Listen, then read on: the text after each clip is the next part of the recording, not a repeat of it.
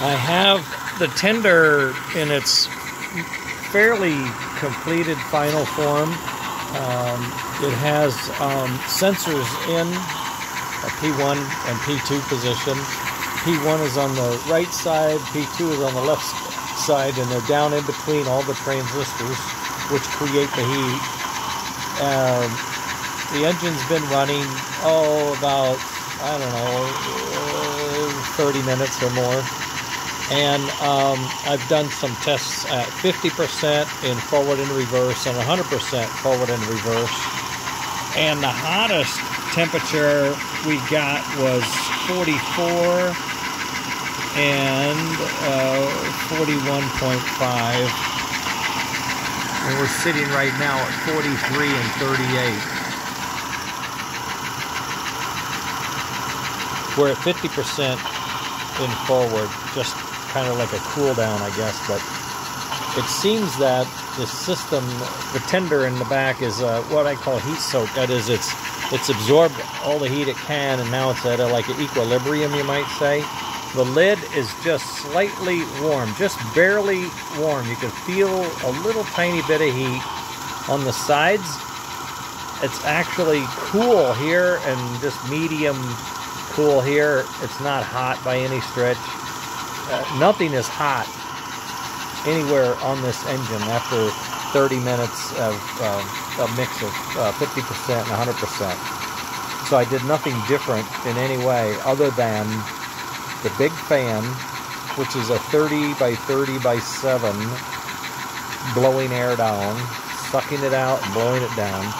And I left off all the large or the small heat sinks, left them off because there's not enough room and it really would affect airflow. So I'm guessing what I'm doing now with the fan is the main event. Now we just dropped to 41 and 39. So it's sort of cooling down, you might say. I suppose if I slow it down, it would cool down even slower or lower, supposedly. I don't know, sometimes when they run slow, they create more heat. We'll see. I got it down to 30% or 30 miles an hour. This transformer reads 100 is 100, so we'll see. But on the whole, the fan is the trick. And I really worked that little adapter out. I got it nice and tidy where it can fit in snug. The sides bulge a little bit, but I think some of that's memory. I don't think that's real.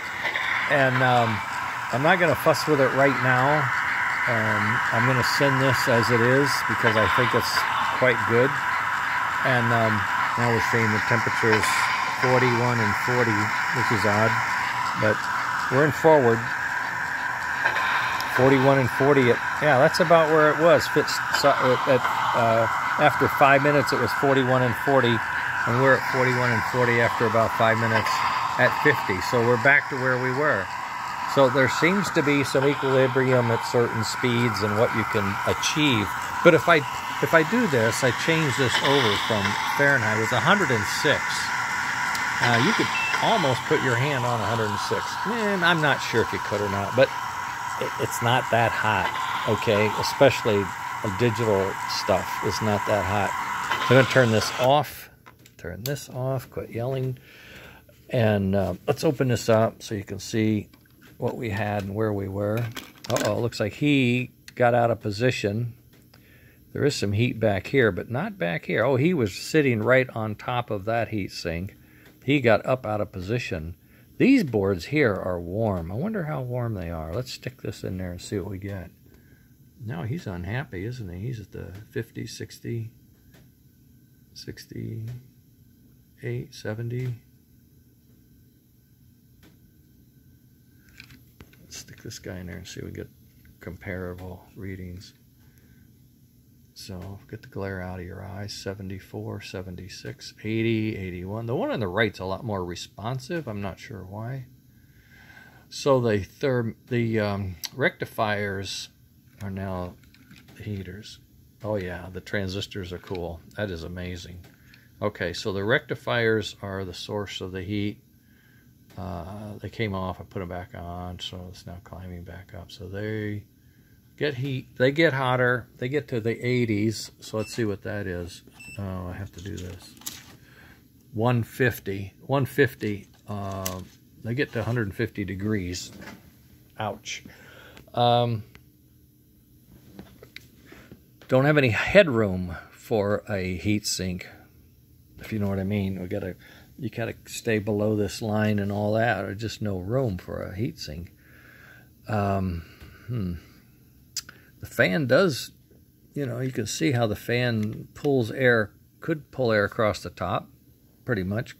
I mean, some. But the rectifiers are fairly rugged, and they pretty well hold the value. Oh, the other point I was going to make was, at no time did the engine slow down or stop from something overheating on the PC board. So there was no problem with that. And I thought in forward, the P2 was getting hot for some reason. Got up to 46, but that was it. That's the hottest it ever got. But maybe this guy moved on us from some point. Don't know.